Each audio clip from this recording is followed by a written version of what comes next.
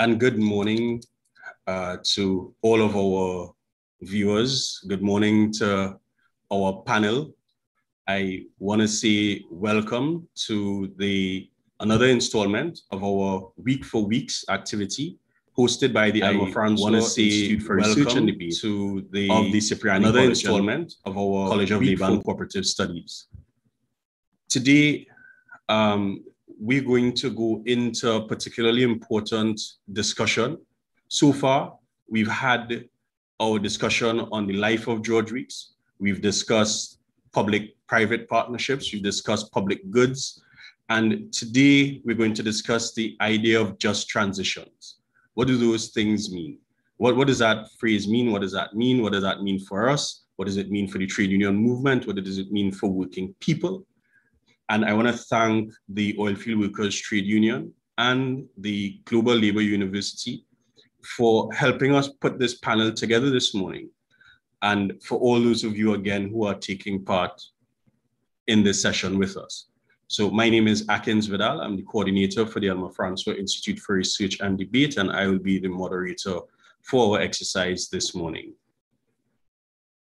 And with that, I want to introduce just tell you a little bit about our session and why we're here. So on the 27th of January in this year, 2021, the Ministry of Planning held a workshop to initiate a stakeholder consultation on just transitions. However, in spite of several major and serious concerns raised by attendees, less than 1 month later, stakeholders were again invited to a meeting. Only this time, it was to review a completed draft policy. In this review, it was recognized that a number of the concerns raised had not been addressed. And so in doing that, in recognizing or acknowledging that rather, the trade union movement took the opportunity to request from the Ministry of Planning some leave to evaluate this policy and to craft a response. And this exercise is part of that. So we've put together a very, very strong international panel for you, complemented by one of our own lecturers to address this issue of just transition. And with that, I want to then open the floor to begin our discussion. We have our first presenter, Ms. Alana Dave, who is joining us from South Africa. Alana is the Urban Transport Director at the International Transport Workers Federation based in London. Alana leads the ITF Global Program on Public Transport, which includes a number of strategic projects on labor impacts and workers' issues, including the transition from informal to formal employment. She led the development of a global trade union public transport policy to further decent work, formalization, social and climate justice, and gender equality. Alana represents the ITF in external relationships with political decision makers and public transport employers. So with that, colleagues, ladies and gentlemen, I give you Ms. Alana Dave to start the ball rolling. Thank you so much, Atkins, for that introduction and for inviting me to be part of the panel. Just to say, I would really love to be speaking from South Africa, but I'm not. I'm in London, which is where the head office of the International Transport Workers Federation is based. But I am from South Africa. What I'm going to be doing is talking about just transition in public transport. And many of you might be wondering, well, are there any issues about just transition? Because public transport is generally seen as a sector that brings many benefits. So I want to look at some of these issues and go beneath the surface to see what the just transition issues are. And I'm going to just share my screen now.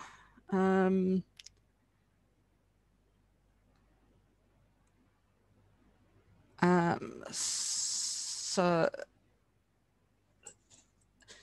there we are. You can see it. So what I'm going to be doing just with you today is just to give you a sense of who we are as an organization and why we consider it important to have a whole economy approach to just transition.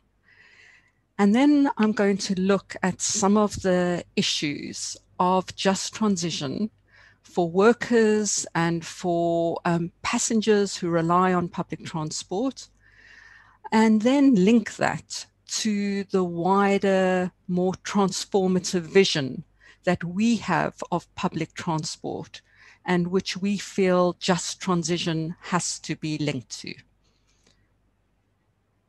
So we are not an organization in all different sectors of transport.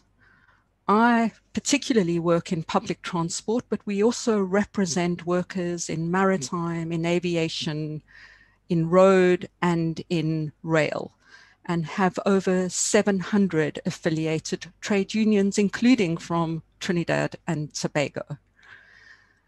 What we've seen in transport is that it's a sector where emissions are still rising. In some cities around the world, it is the sector that is responsible for the highest amount of emissions. But in our perspective on just transition, we feel that we cannot address emissions in transport and reducing emissions in isolation from other key sectors of the economy. As many of you would probably know just from your own experience and knowledge, the demand for transport arises elsewhere in the economy, and therefore decarbonization of transport is dependent on decarbonization happening in other parts of the economy. So for that reason, we feel it's really important that we look beyond our sector and contribute to the changes that are required elsewhere. And in particular in transport, public transport included, we are a sector that is almost totally dependent on fossil fuels. So we have a very direct interest in issues related to energy transformation and energy democracy. So now going on to just transition issues for public transport workers. I want to show you this image and this image, because these are the kind of portrayals of cities that we're beginning to see more and more of from many governments and in mainstream policy circles. This is the kind of idealistic vision of a smart city. It's presented as integrated, as sustainable, as clean, as healthy, and highly digitalized. But if you look at both those images, there's a complete absence of any human activity, of workers who keep cities functioning and moving. So there's no sign of community life or human agency.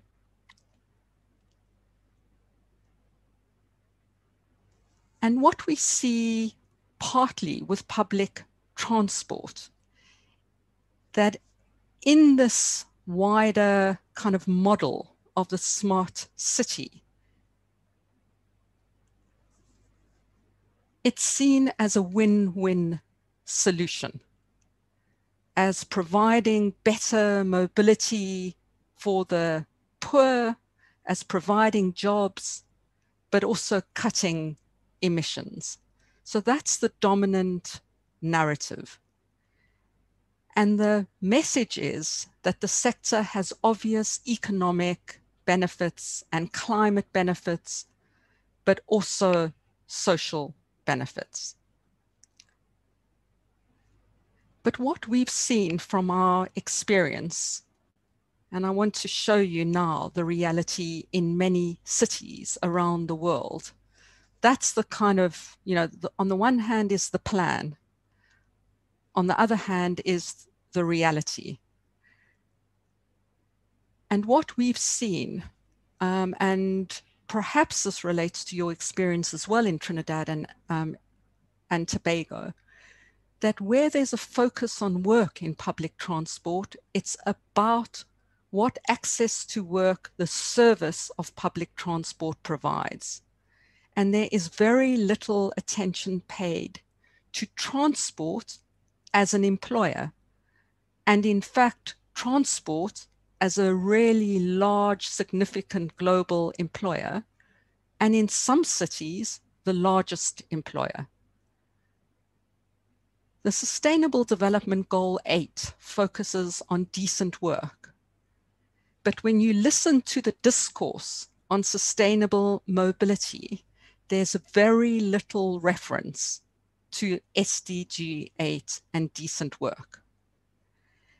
And in many cases, particularly in developing cities, the models of public transport that are being introduced assumes job losses rather than job creation, given the number of workers who are in informal employment.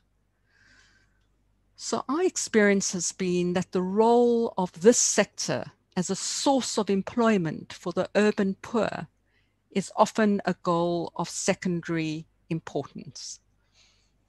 And our experience in the ITF has also been that there's very few institutional settings where workers affected by the transition can discuss and decide their responses and use their skills and knowledge of their jobs to shape the transition and the quality of work in new, improved, and expanded public transport systems. So what we've seen in public transport is that the shift to clean energy is often displacing and marginalizing workers, and often resulting in further privatization of public transport. So we see an emergence and concentration of private companies. And maybe you also know from your own experience of either being in public transport or using public transport, that in many cases, this is not the first transition that workers have witnessed. There have been transitions in the past, whether it's been from public to private, or formal to informal, or informal to formal, but now another transition to electrified public transport. What we've also seen that already public transport workers are experiencing the direct effects of climate change, that particularly in the global south, workers have very specific needs and understand the impacts because of the largely informal nature of the public transport service. But on the bright side of things, what we've also seen that actually what we do in our cities and towns, there might be more susceptibility to a discourse that focuses on climate and links that to the social and workplace demands of workers. So we feel we must embed a just transition framework in all these changes that are taking place in public transport. As the wider public, as trade unions, we need to be asking questions about the numbers of new jobs that will be created, the impact, questions about the impact that these changes will have on existing jobs, and what strategies there are to create decent jobs with rights and protections, including social protection if there are job losses. I also want to raise the issue that we feel is very important in just transition, that if we are looking at contributing to gender equality in a sector like transport, we have to strengthen women's employment because it's a largely male-dominated workforce with a proactive set of measures to address occupational segregation and gender equality. So those are just some of the kind of just transition issues that we are beginning to focus on and to try and negotiate both with employers, but also to lobby governments on. But what I want to do now is focus on just transition as one element of a wider transformation that needs to take place in transport to really guarantee the economic, social, and climate benefits. And we, as the ITF, have developed a comprehensive people's public transport policy with our demands linking workplace issues to wider social issues around mobility. And we believe our role is not only to be in the workplace, but also to be taking positions on ownership, on the control of public transport, on financing of public transport, on the use of technology, and then, of course, the bigger issue of decarbonization. There is a website where you can, as you can see on that slide, where you can access this policy. And we hope that this could be a platform where workers in public transport can link with the wider community and public to really ensure that public transport systems meet the needs of people rather than being run in the interests of private property or private profit.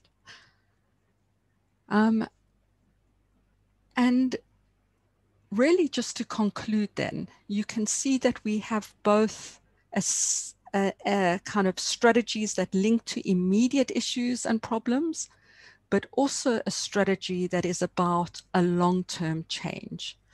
And what we have heard from public transport workers in different cities is that jobs must become formal. There must be a worker-led formalization process. There needs to be good social security coverage, job stability, retraining for skills for these new technologies that are being introduced, pensions for those that are close to retirement and where there's a possibility of job losses, and health and safety standards need to be improved, especially in extreme weather events. But I want to also just look at some of the more transformative issues that workers have put forward about public transport systems. And these are workers saying that we need publicly run operators. We must stop the intensification of privatization and the role of private operators in public transport. That we need worker-run cooperatives to be given priority in transitions. That the expansion of public transport should not depend on higher fares, because otherwise we are entrenching existing inequalities rather than improving the right to access to mobility for everyone. That the modal shift to public transport, getting people out of their private cars and into public transport, is as important, if not more important, than technological solutions like electrification. We can't have a technological fix to what the problems are in our mobility systems, and we need technology sovereignty with some worker control of technology. So just to conclude, I don't want people to be left with the idea that this is a very unrealistic, abstract set of ideas. These are our policy ideas that have been formulated by workers themselves, and we are actively taking these ideas and these demands into the way in which we organize and campaign.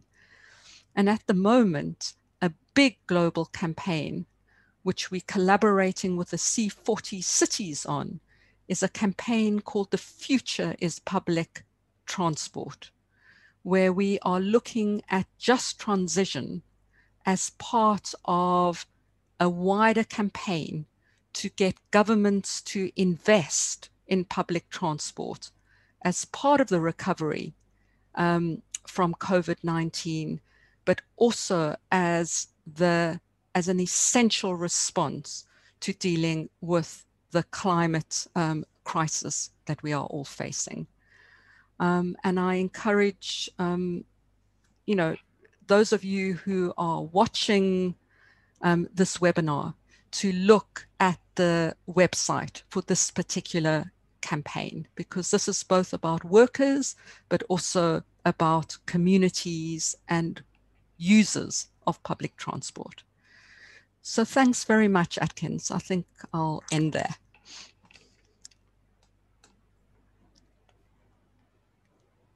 Thank you very much. Thank you very much for a very, very spirited contribution, and an important one, because just like what you've presented, Trinidad and Tobago is no different.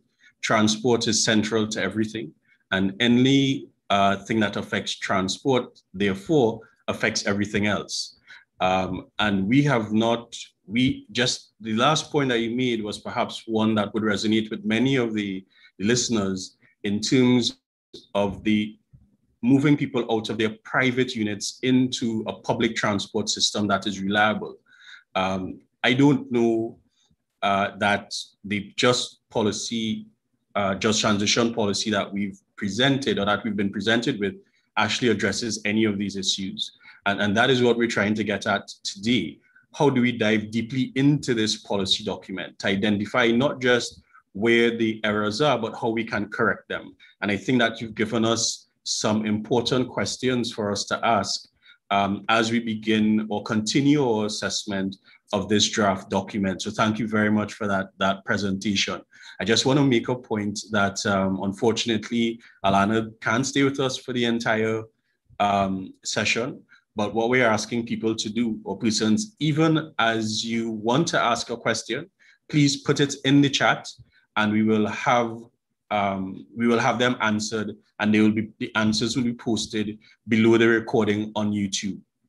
Okay, so it's for those of you who want to engage, please continue to share. It's not too late for you to still invite colleagues, comrades, friends to take in the session. And as you register and you log into YouTube, you'd have access to the chat where you can then post your questions to any of our panelists. So I want to say again, thank you very much. Thank you very much, Alana. That was excellent. And we definitely hope that you will be with us again soon, because this is a campaign thinking exercise and not a project thinking exercise. So we have to keep going with it and going at it until we get the results that we want. So I want to move on now to our next presenter, Ian Daniel. Ian is from Trinidad and Tobago. I think he is in Trinidad and Tobago as well. We'll find out, of course, when he speaks. Ian is the head of the Labor Studies Department at the Cipriani College of Labor and Cooperative Studies. He has lectured in industrial relations, politics, labor history, sociology, and psychology. He's involved in design and facilitation of specialized and customized training interventions in industrial relations practice, and has been a consultant, writer, researcher, local community organizer, mass designer, artist, and poet. So it is my pleasure to introduce to you who we often call the heart and soul of Cipriani, my friend and comrade, Ian Daniel. Ian, the floor is yours. You need to unmute your mic here. That is usually helpful. Thank you very much. I was inspired by the introduction. I didn't know I was so accomplished, even though I think I wrote the introduction at some point in time. But thank you for including me once again in this discussion. This is a very important discussion, the idea of just transitions. Allow me to share my screen and get into my presentation. I'm going to look at the idea of just transitions from a Caribbean perspective. And the point of my presentation is not to look at just transitions in its contemporary meaning, but to look at the history of transitions that the Caribbean has experienced, the history of transformations of our society, and to look at the way in which we have experienced transitions in the past. I won't spend a whole lot of time trying to define just transitions, because I know Nora is going to go into that in a little bit more detail, but I just established the idea that the idea of just transitions used today comes out of the climate treaty that was established in the Paris Agreement in 2015. It looks at managing the economic and social transformations that comes about as societies try to limit greenhouse gas emissions and the technologies associated with that, and the recognition that for a lot of the world, that is going to mean that there will be a need for assistance in relation to finance, technology, and capacity building. And the just transition concept recognizes that that's going to be a heavy lift, and it's going to affect a lot of people. A lot of the times it's going to affect people that you might not even recognize to be part of that transition process.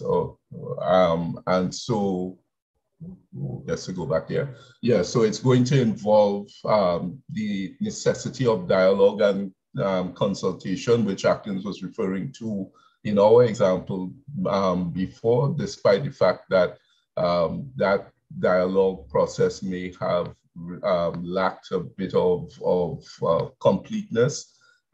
It's going to require support for economic diversification. And very importantly, in all of the other things that needs to be done, it's going to require a look at social security for the people who will inevitably be displaced as transition takes place. And one has to recognize that Caribbean societies have some degree of challenge where social security is concerned.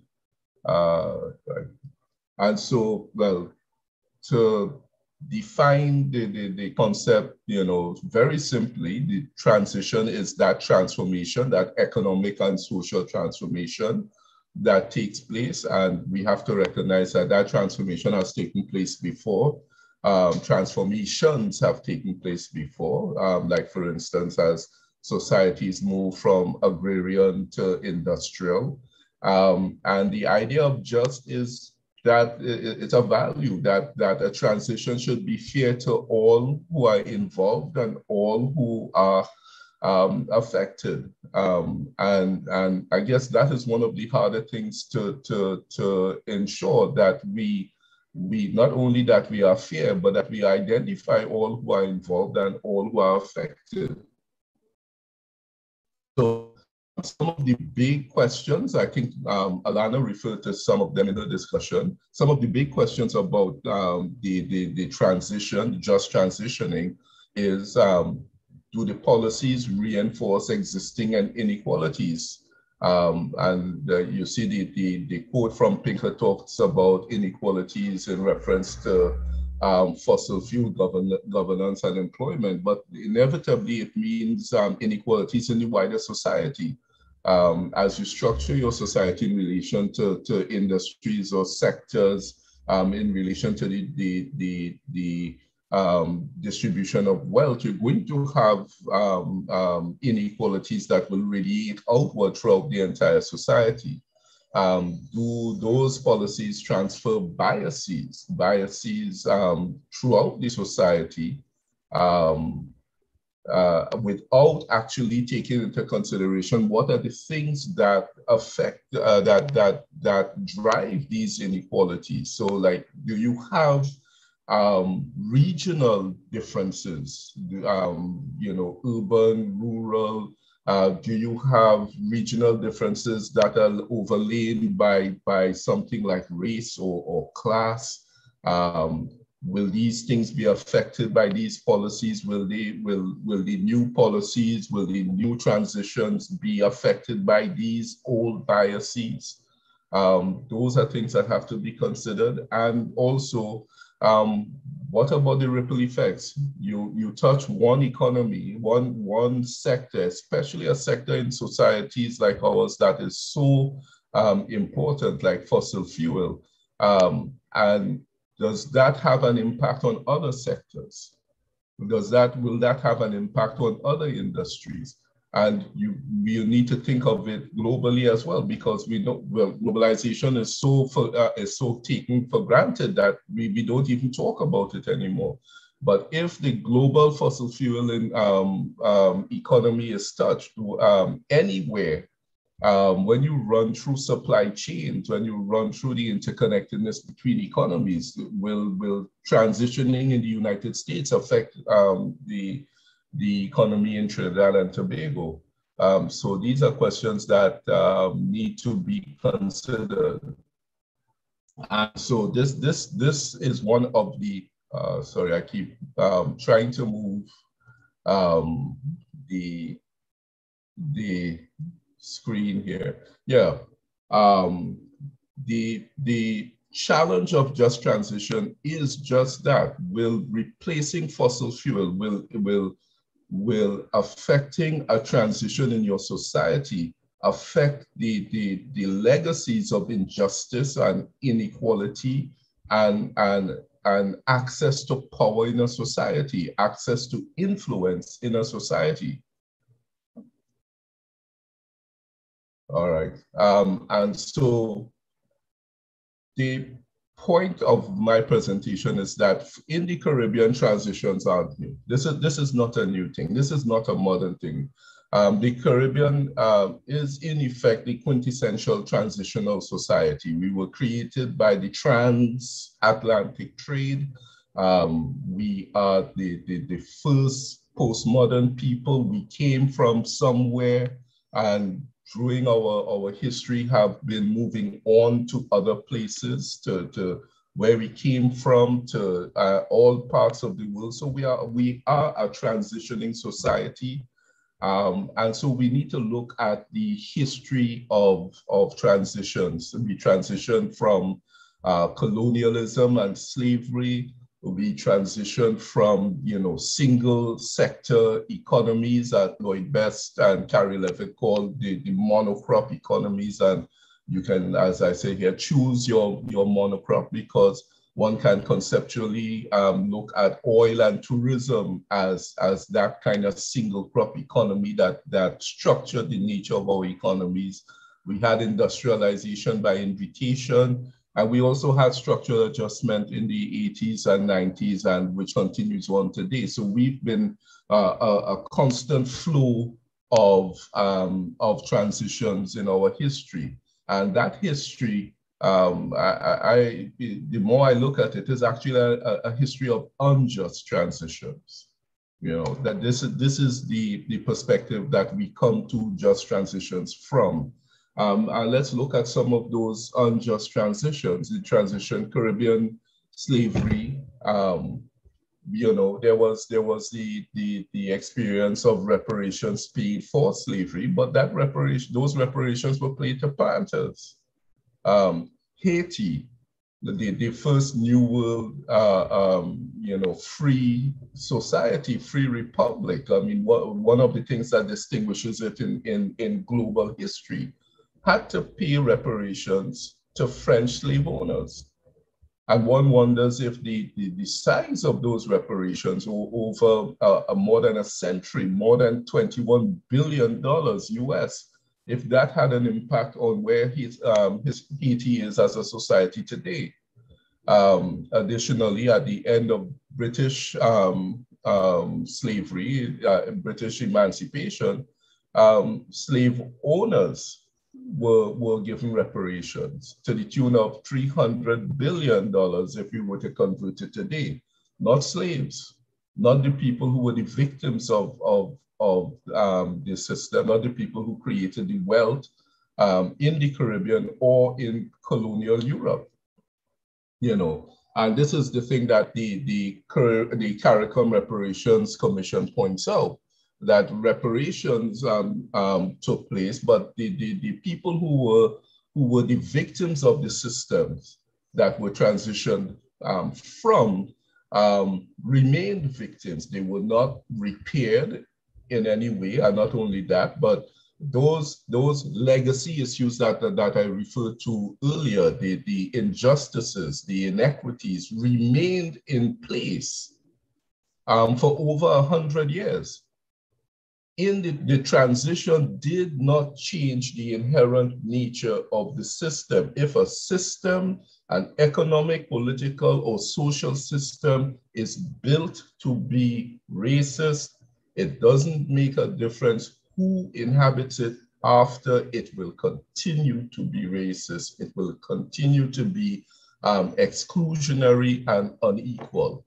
And so this is one of the basic unjust transitions that the Caribbean has experienced. Let's go to unjust transitions Trinidad and Tobago style, because we have our own unique experiences of that.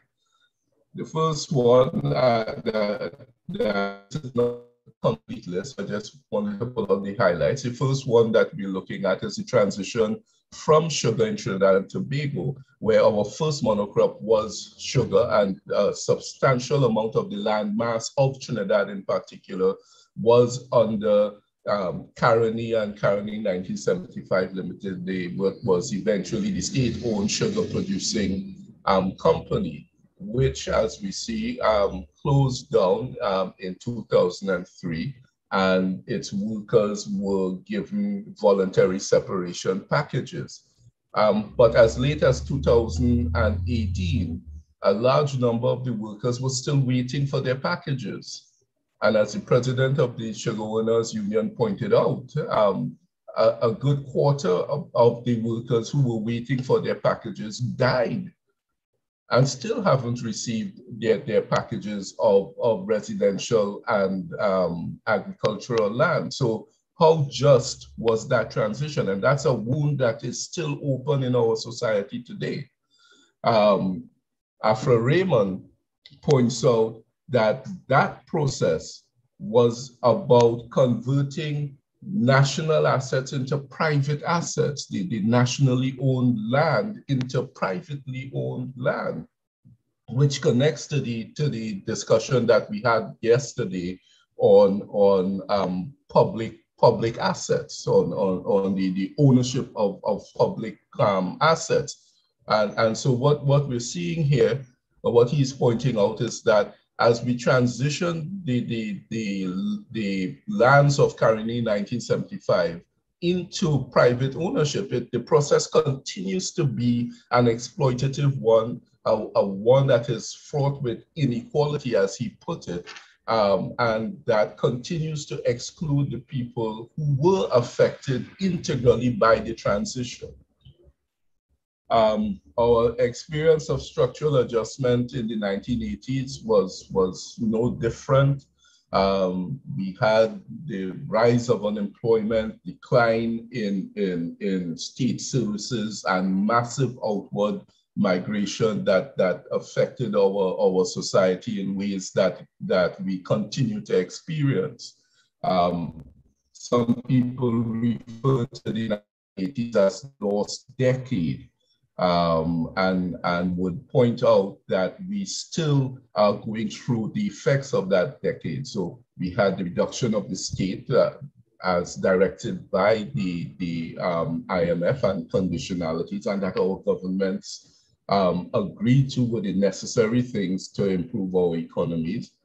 We had privatization, but the effects of those things included urbanization, unrestrained urbanization, and a lot of urban poverty being developed. We had the phenomenon of barrel children. We're very imaginative in describing our problems in Trinidad. Barrel children, children who were waiting for their parents to send stuff down to them from the US in barrels. We had the phenomenon that we described as children making children, because no parents, young people without much supervision, becoming parents themselves. We had drugs, guns, and gangs, and again, one of the more imaginative concepts that we developed during the time, community leaders, which referred to gang leadership, and a host of other developments, which included the armed coup attempt in 1990. And not in the least, we have the very visceral, very pictorial representations of inequality in our society that emerged during that era. We have what we call East Moorings or Laventil, right next to, on the other side of the city from West Moorings, which is the site of the accumulation of wealth in our society, and some of which is built on land that was supposed to be owned by the state, but became privately owned through unknown processes. Another transition, or more recent transition, is the end of Petrotrin. And well, that one, we're still working through that, but some of the more important issues that are involved in that is that a lot of what Petrotrin actually made is now going to be have to be imported, like gasoline and diesel, important power generation aspects of it. And if they're going to be imported, that means that prices are going to go up at a point in time when wages are going to experience immense downward pressure. And the discussion of ending Petrotrin it was a bizarre one, in that the reasoning behind it seemed to suggest that a lot of the ineffectiveness of one of the largest state-owned organizations in the commanding height of the economy was the fault of the workers, the fault of the union, and very little discussion was had, in my opinion, I could be wrong, about the effects of state intervention and poor corporate governance. But it was clear that the workers were a big part of why Petrotrin had to be shut down. And this is an example of the cascade effect of closing down Petrotrin, which one could have substituted Caroline 1975 for, and it would be unchanged. Because one of the strange things about our society is that a lot of the economic theory says that our economy is not integrated. The different parts of our economy, especially the commanding heights, don't contact with or don't feed into other parts of the economy. And the truth is that's wrong. Especially in a small island economy, our economy is so integrated that there's no part of it, especially the high value part of it, that you can touch without affecting every other part, either geographically or in terms of ownership. So you touch Petrotrin, and then that whole spiral of the southern economy in Trinidad and Tobago in different communities are affected. The number of people who may work in Petrotrin but who just may work around Petrotrin in different industries are affected as well. And this is not just in the formal part of the economy, but it is particularly in the informal part of the economy which means that it's going to have an immense impact on women. And if it affects women, it's going to have an immense impact on families in our society.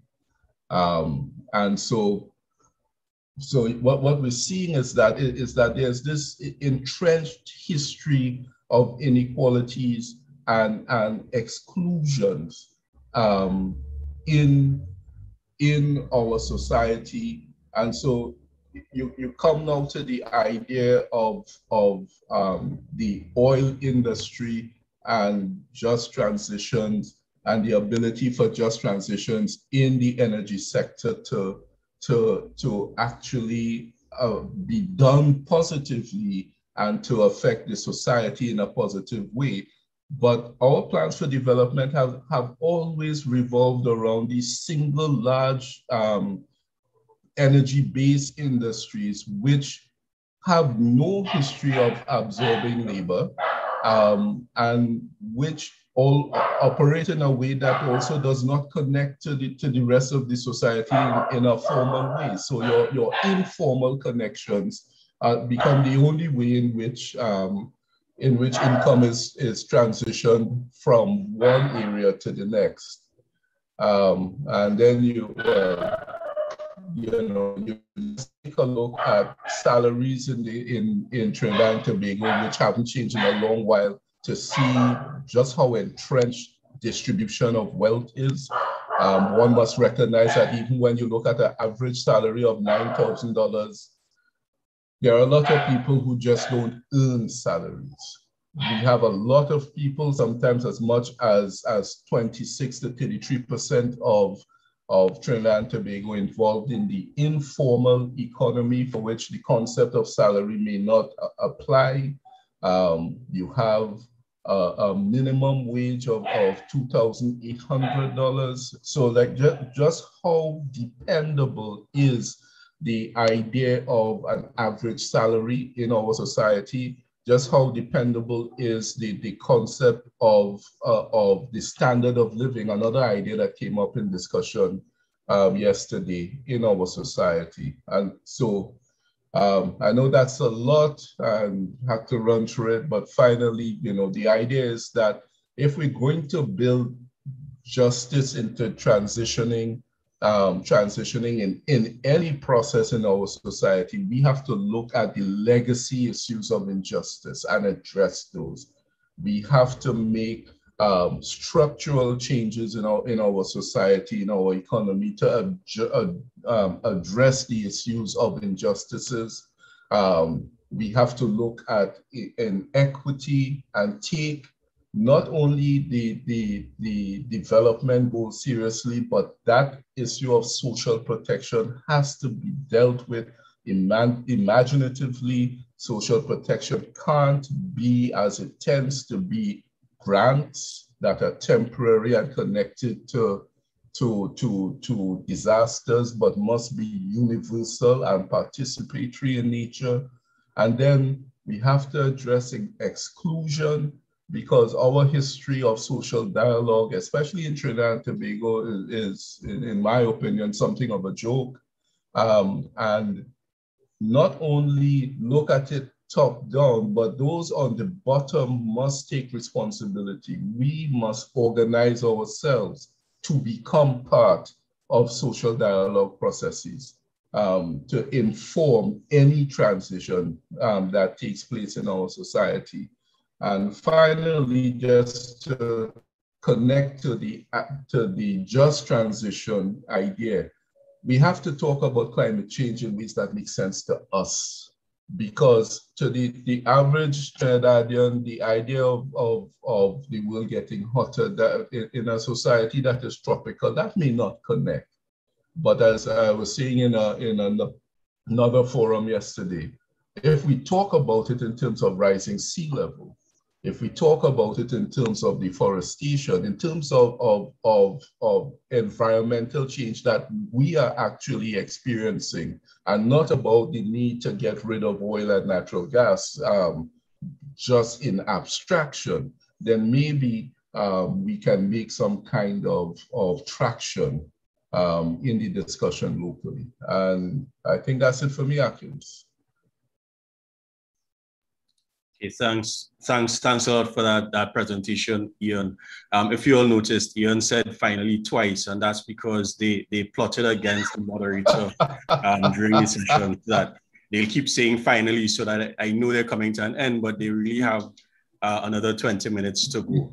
So I think that, Ian, thanks a lot. That was important because there's two things I want to point out, and I want to make sure that we understand. One is that the idea of just transitions is not a top-down idea. It actually comes from workers, it comes from trade unions, and it comes from this sector because of the fact that you talk about economic transformation, but we talk about economic transformation without understanding the impact on the human condition. And so if you have an economy that has inequities, where the status quo is unjust, when you make a transition to another kind of economy, you can't transfer those inequities and inequalities into that new space and expect people to rally around you and rally behind you in a situation like that. So if you're talking about transformation, if you're talking climate change, you're talking removal of fossil fuels and so on, then you have to simultaneously talk about how is the human condition going to be improved. In Alana's presentation, she also spoke to the question of technology and these mythical spaces that are being projected that have no human beings at all, you know, and that don't speak to the human condition. So I think that was particularly important. And those of us listening, I mean, some would remember and have very clear memories of the older transitional challenges we've had in Trinidad and Tobago. The issue of Petrotrin. Petrotrin has not changed our economy.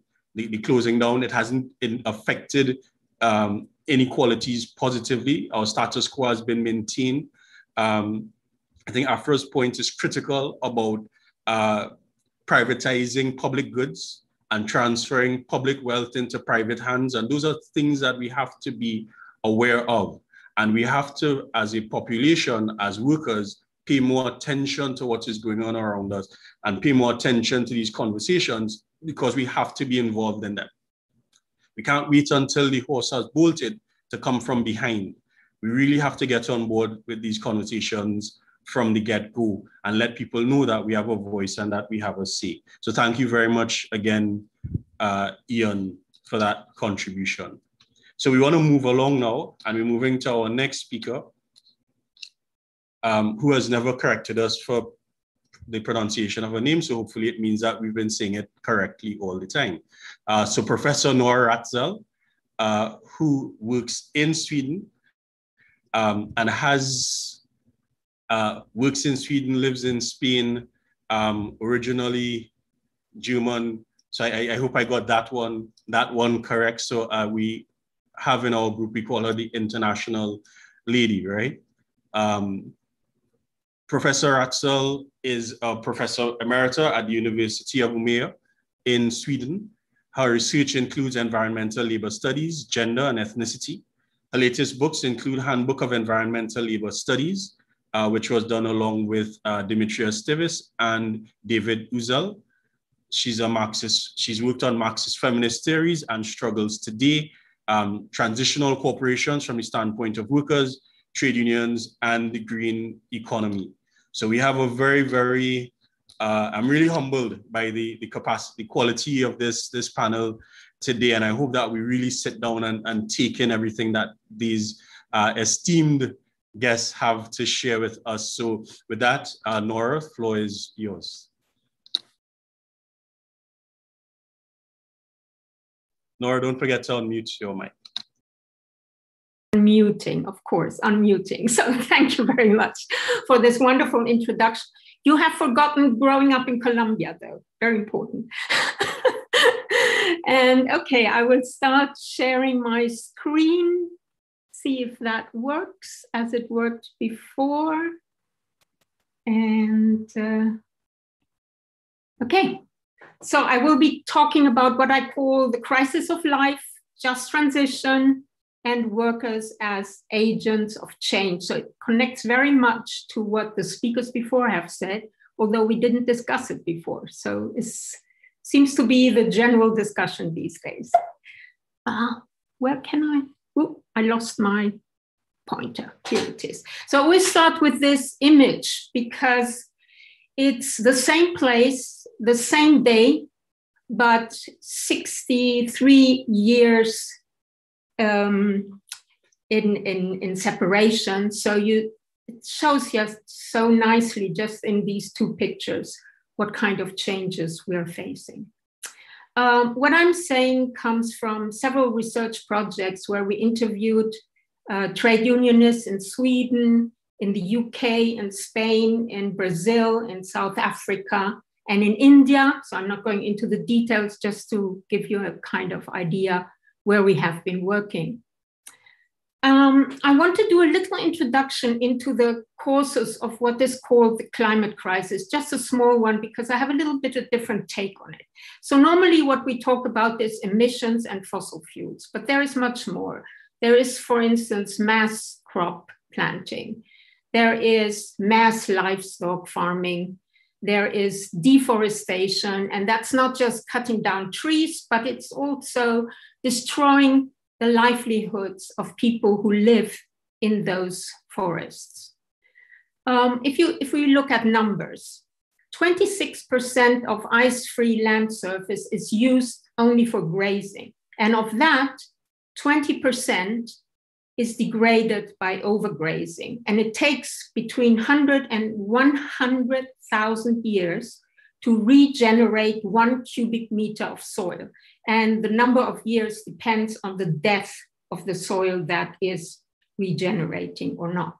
So the total land in feed crops is 33% of arable land.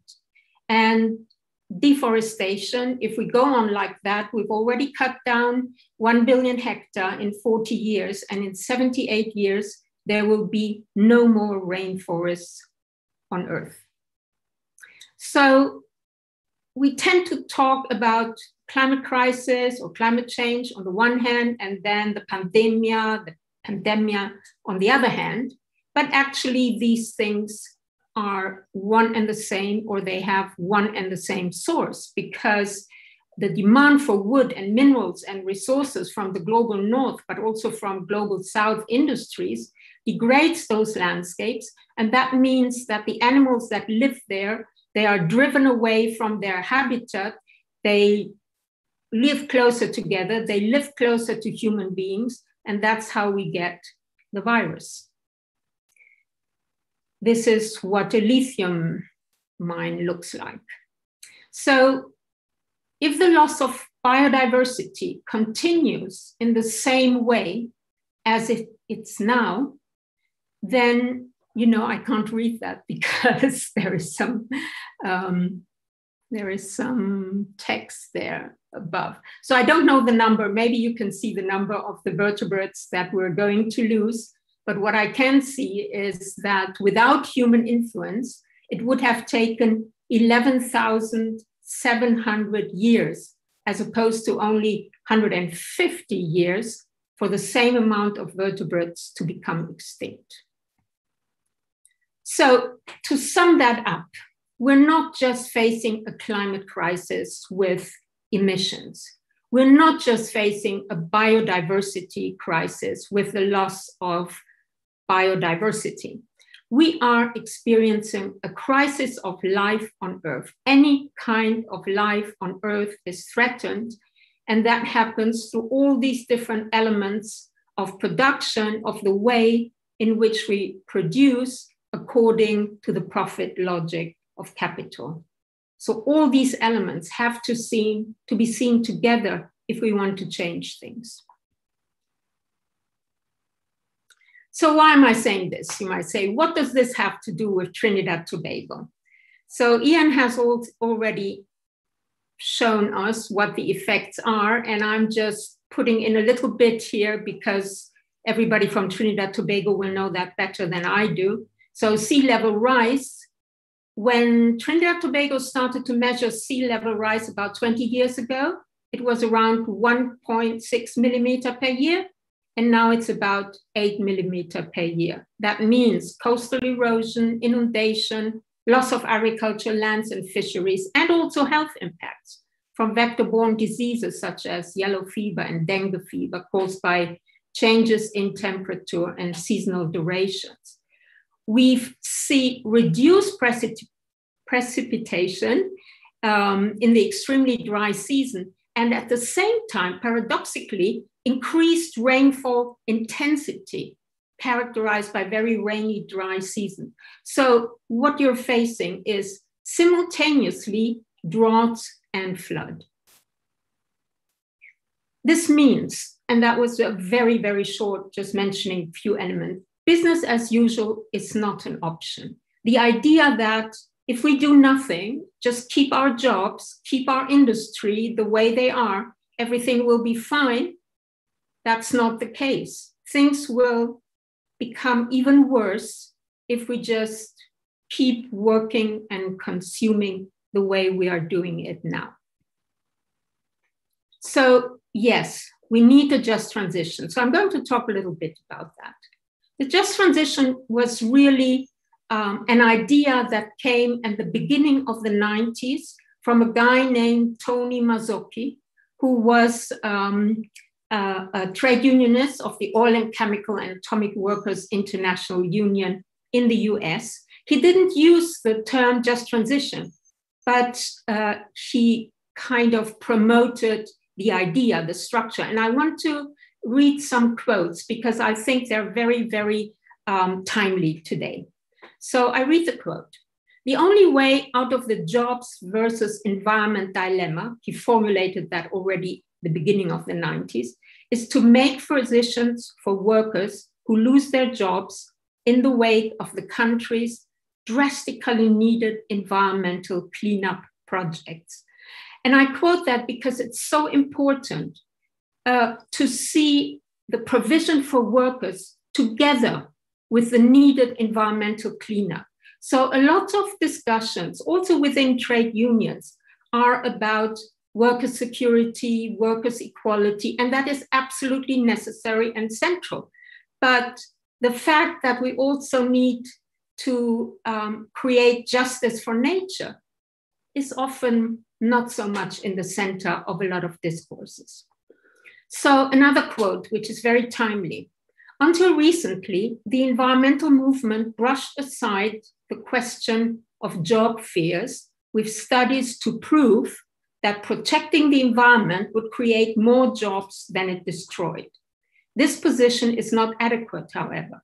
Workers need to hear a more realistic program that provides working people with job and income guarantees." I think that is so central because, again, even in the trade union movement, you know, there is the campaign for 100 million climate jobs and so on in different countries, which of course is important. But for the workers, having a job now, it's not really a consolation for them or something that makes them happy taking part in the transition when they're told, okay, they're going to be fantastic jobs and you will get one of them. Workers need safety and security now. So one of the trade unions that brings together different trade unions policies in Europe is the European Trade Union Confederation. And this is just a little insight into their plan. So in the upper part, you can see the way in which they envisage the way in which the way we produce has to change, energy efficiency, new energy sources, electric cars, and all these things. I have a lot of things to discuss with these kind of perspective, but I won't do that now because we don't have the time. I just want to say one thing, that this kind of technological fixes in the area of production has to be thought through really carefully. Just to give one example, for instance, the idea of electric cars being the solution. They're not the solution at all. The batteries are horrendous. The lithium extraction is destroying land, is destroying people's livelihoods. We don't even have enough lithium on the earth in order to produce all the cars that trade unions and business think we need to have in the future. So we have to be very specific about the way in which we want to deal with the transition, also in terms of justice to nature and communities. So I read you another quote from the plan of the ETUC.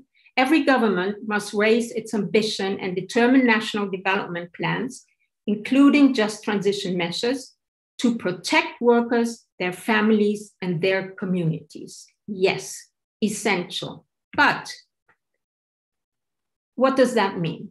That means that the first criteria to call something a just transition is the minimum, that it has to protect workers. That is the minimum. So again, I quote Mazzocchi, who said, paying people to make the transition from one kind of economy, from one kind of job to another economy or another job is not welfare, it's workers' rights. And what you see in this red bit of the screen is some of the ideas that one could think of measures that would really protect workers, not promise them something for the future, but protect them now at the moment of the transition. Full wages until a comparative job is found, 4 years of education or training, decent pensions with healthcare for those ready to retire, and develop new labor force capability for the emerging green economy. So in my view, that is the minimum. If that is not done, you cannot talk about a just transition. But there are lots of questions, for instance, that are still open when you do that. So what is going to be produced? For whom? With what kind of skills? How will the transition protect workers and nature? Who are the agents of the transitions? And I've put this caricature there. Any questions about your work, ask your supervisor, because protecting worker doesn't do anything to question the power relations at work and outside work. So you still have to ask your supervisor about what to do at work. So I think we have to change the question from how does a transition affect and protect workers to how can workers affect the transition, which is their future? So from workers being the victims of a transition to becoming the agents by transforming production. So we've seen that in the past, just very shortly. The Lucas Aerospace workers, they worked in 17 factories in the UK, producing mainly weapons. And a lot of them were going to be closed down for several economic and political reasons. And the trade union said, I quote, instead of gearing up my members to react to management decisions, I was encouraging them to embrace the idea of alternatives to aerospace work. So the workers, the shop floor workers, together with engineers, together with designers, together with trade unionists, in different unions, blue collar unions and white collar unions, as they're called. They together created 150 product ideas to produce other things, socially useful things, with the same qualifications and even the same resources that they had for producing weapons. They also did prototypes, for instance, a bus which can drive on roads and rails. So one could use a thing like that today. But there are also initiatives like this today, like for instance, Iron and Earth, a worker-led not-for-profit organization with a mission to empower fossil fuel industry and indigenous workers to build and implement climate solutions. And what I find very important and forward-looking of this initiative is that they map the job sector's forecast as the world pursues decarbonization and resilient objectives across the full value chain spectrum. So not just looking at their own working space, but at the way in which they are positioned in the value chain. And then they want to identify transferable skill sets in the fossil fuel industry that map onto new jobs and skill classifications that will be created in existing industry. So that means a second criteria for a just transition, and a necessary one that goes a little bit beyond the minimum: workers as agents of the transition. Why? Because workers have the skills, experiences, knowledge to develop alternative kinds of production. They can create socially useful products. They have the imagination. They can create meaningful work because they know what meaningful and not meaningful work is. They can develop workers' capabilities. They can create new forms of production that guarantee equality at work, as the other speakers have also said, gender, ethnicity, race, and between manual and mental work. By the way, manual and mental work, that's how it's called in labor study, but it's a very stupid way of defining work, because there is no manual work without your head, and there is no mental work without your hands. So you even have to at least work your computer. So, but because it's used, and we know that what this means is inequality in terms of wages, respect, and the hierarchical ladder in the work process. So we have to address that as well in the future. And that means workers as researchers. What does that mean? It means that although workers have the skills and capabilities and the imagination to transform production processes, there are also things that need to be developed further. For instance, exploring the relation between work and nature along the value chain. So it's not just about working conditions, which are central, but it's about the way in which any kind of production, in fact, any kind of activity, uses transformed nature. You cannot think of anything we do, whatever we do, without understanding that what we do is using transformed nature. So how we transform nature in the future is essential for the way in which we're going to survive. And that means creating a new labor-nature relationship where workers are nature's allies and not its enemy. So it's not so fantastic what I'm saying, because it's already happening, and I'm going to go a bit quickly through that. Everybody knows Chico Mendes, one of the first trade unionists who was fighting for the Amazon, and first fighting just for the jobs of rubber tappers, but he realized that he was in fact fighting for humanity. Or the movement of women farmers in Brazil today, where one of her leader says, for me, ecology, agroecology is a very basic principle of the rural culture.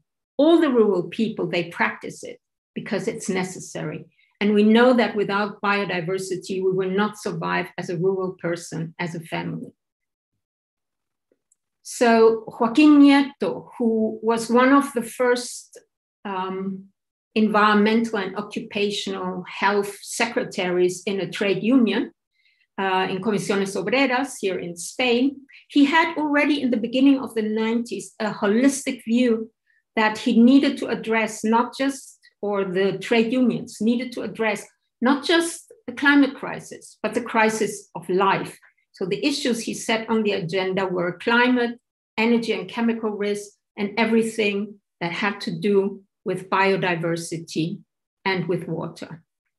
And they founded the Comisiones Obreras in the 1992. They founded a research institute for the environment.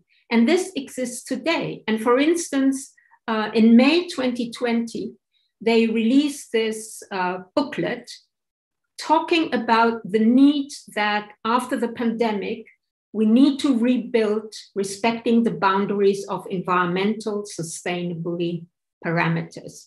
So just to say some of the points that are in this booklet: no support to contaminating sectors, instead strengthening of the public sector, transport, water, waste management, energy, increasing of social services, health, education, care, localize the economy, create local energy sources. So that creates also jobs and energy where people are living. And also even reduce not only the consumption of energy and water, but also the production of superfluous goods. that means an ecological restoration and protection of biodiversity. So just these elements mean that workers have developed here a plan to rebuild the economy, shift work from one sector to other sectors, rethink the whole way in which we produce and consume. And also in order to put more pressure behind their demands to create broader coalitions with civil society organizations. So the trade union is in an alliance for climate together with 400 civil society organizations in Spain. However, this is going very far already, but it is possible to go further. So, for instance, 𝘞𝘦𝘥𝘯𝘦 from South Africa, and I'm quoting here 𝘑𝘶𝘯𝘦𝘴𝘥𝘢, who is one of the persons who is responsible for environmental policies in 𝘞𝘦𝘥𝘯𝘦. And he says, I quote, "Central to the political economy of a just transition is a political commitment to build a socially owned renewable energy sector, which is made up of different forms of socialized property, cooperatives, municipal ownership, and socialized parastatals. Such a sector should also ensure the promotion of locally manufactured renewable energy technology." So different parts of the world, but quite some similarities with what I read to you from the Spanish demands and policies. What is important here is to think of new ownership, not just state ownership, for instance, of big industries and corporations, but to scale down ownership to new forms of producing that can be created now, like cooperatives and municipal ownership. So the third criteria for a just transition, the transformative criteria, is collective ownership of the means of production. So changing the relations of production, changing ownership. And that means also changing the mode of production from profit-oriented to a production that is useful for humans and non-human nature. That implies learning from and creating cooperatives as one option, learning from farmers and indigenous movements, international solidarity and international cooperation across countries, sectors, and traditions. For instance, these are two organizations or two movements, I have to say, that create cooperatives. The one that you see on the left-hand side is the more traditional one that already started in 1895 and centered on worker-owned production processes, horizontal decision-making, equality of everybody who is working, equal wages for everybody who is working, no matter what kind of work they do. And the newer movement, which is called solidarity economy, and it came from Latin America. And what is different here is it has the same value as the traditional cooperative movement, but it puts a very strong emphasis also on environmental issues, on saving not only people, but saving the relationship between nature and people. So I've talked about indigenous knowledge. So indigenous movements have already also, taken up the idea of a just transition. They have been fighting for over 500 years to resist extractivism and the robbing of their lands. You know, when we talk about new economy and perhaps producing less, a lot of people ask, yeah, but what about people in the global south? They have to produce more. And partly that is true. But on the other hand, you can also see that people in the global south are not in favor of industrializing the way in which they produce and the way in which they live. So now I don't want to romanticize there, also there is not a homogeneous movement of indigenous populations. There are also a lot of conflicts between different groups wanting different things like everywhere in the world. But just to take a moment and think, okay, what could one learn from other ways of producing and other ways of thinking about the labor-nature relationship? And one example Nora, is, you have 5 minutes. Okay. Yeah. Okay, I have to go. So one example is the movement of farmers without land. And it has been shown that indigenous people are the best guardians of forests. And here you see, I have this, and then the last slide.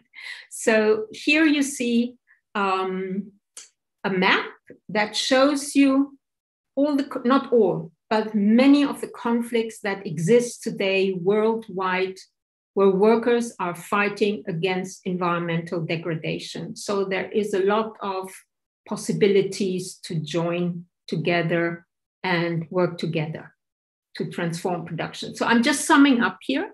What is a just transition? The minimum: protecting workers, economic protection, education, and transitioning to environmentally safer production.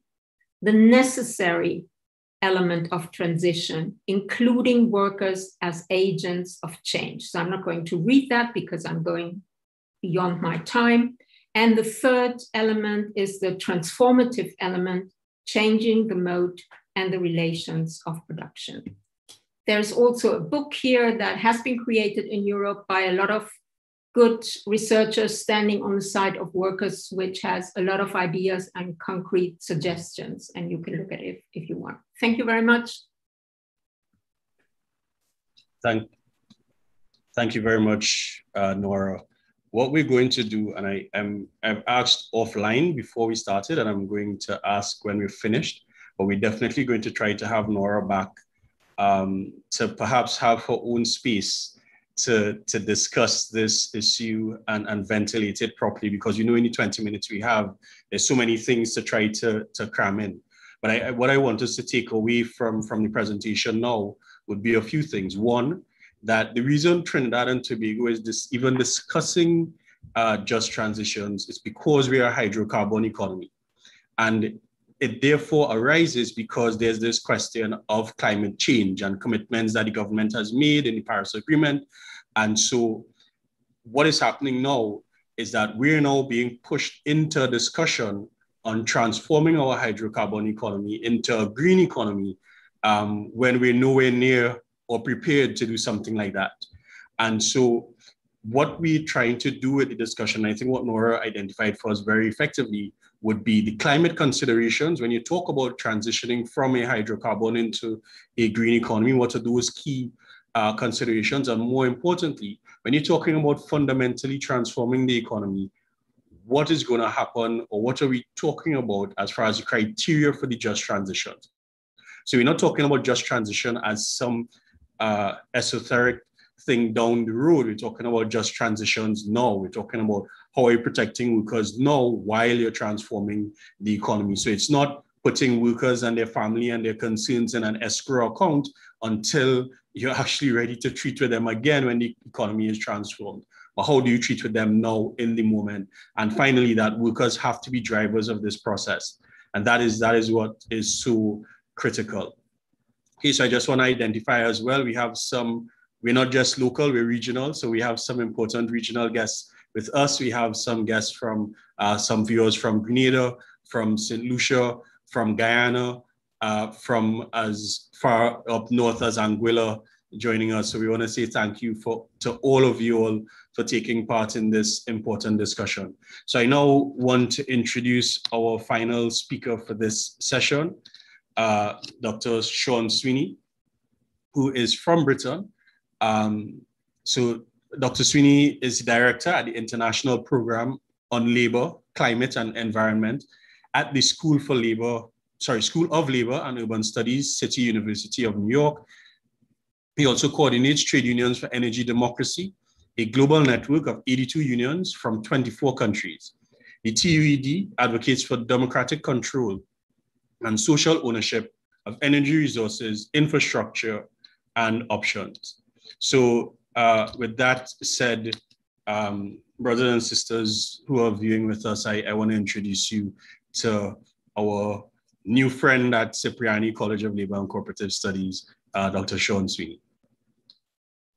Thank you, Atkins, and thank you, comrades, for giving me the opportunity to make this presentation. In a moment, I'm going to share my screen, but a couple of opening remarks. I mean, the policies being proposed in Trinidad and Tobago around just transition are basically part of a green structural adjustment agenda designed by the IMF and the World Bank. Let's be absolutely clear about it. But it's a little bit less brutal in language, at least, than it was in the 1980s and 90s when structural adjustment was imposed upon the global South with catastrophic consequences. Now, the narrative is we're protecting the planet, we need green growth, we need to get away from fossil fuels. That is true. We need to protect the planet, we need to get away from fossil fuels, but the methods being used and proposed are to consolidate the neoliberal attack on government and government control over vital sectors.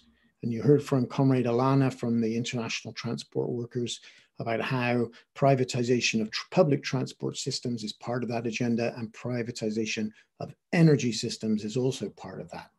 So I'm going to address some points that I made in an article a year and a half ago, which I'm gonna, if it's okay with you, Atkins, I'm gonna try and share my screen. If I can find the PowerPoint. I hope I can find it somewhere. That's the trouble with share the screen. You got so many tabs open, you never know where it is. I'll find it in a second. Here we go. And I'm going to put that on. If you can bear with me, I'll put that on slideshow, and away we go. Okay, comrades, I hope you can see that. Yeah, okay, great. So I'm going to unpack. This is not a very visually interesting slide, to be honest, and I don't seem to be able to. Here we go. So this is the article, Weaponizing the Numbers, the Hidden Agenda Behind Subsidies Reform, which I think is very pertinent to the current situation in Trinidad and Tobago, in many countries of the global South. And because it's presented as a pro-climate, defend the environment, it gets a lot of public support because the word subsidy, especially subsidies connected to fossil fuels, sounds very regressive and against the environment. So let's look at this a little bit more closely. So here's the claim that comes from the IMF, and not just the IMF, but the United Nations, the various think tanks, the neoliberal policymakers, that subsidies are contributing to climate change because they make fossil fuels artificially inexpensive. And if the real prices were allowed to prevail, then there would be less use of fossil fuels. And that means that the emissions will come down. That's the basic position. So here's a great quote, very emotional quote from the UN Secretary General, Antonio Guterres. Taxpayers' money is being used to boost hurricanes, spread droughts, melt glaciers, bleach corals, in a word, to destroy the world. So in other words, if you think subsidies are maybe in some circumstances a good policy or make sense from the point of view of equality, then you are basically want to destroy the world, or you're complicit in that agenda. So let's have a look at what's being claimed. In 2017, this made big headlines, that the fossil fuel subsidies were $5.2 trillion US per year. This made all the media outlets and everybody the jaw-dropping shock and horror. How can this be? So much subsidies go into fossil fuels, and that removing them will reduce fossil fuel use and therefore emissions. So it sounds pretty much case closed until you look a little bit more closely. So the actual producer subsidies that go to oil, coal, and gas companies to produce in the form of to extract and process and refine fossil fuels is quite low. So we're talking of the 5.2 trillion, 18 billion annually which in the context of energy expenditure is actually a very small amount of money.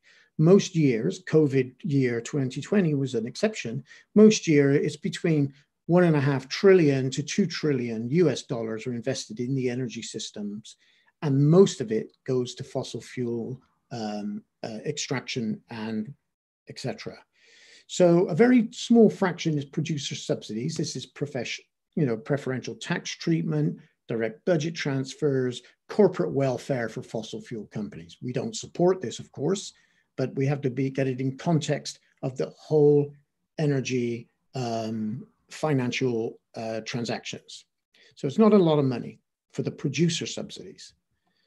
So the NGOs, a lot of them who really don't like subsidies and feel that subsidies should be removed, say that, well, it's more than that. It's actually, depending on which NGO you look at, it could be as high as $440 billion a year, which is a lot higher.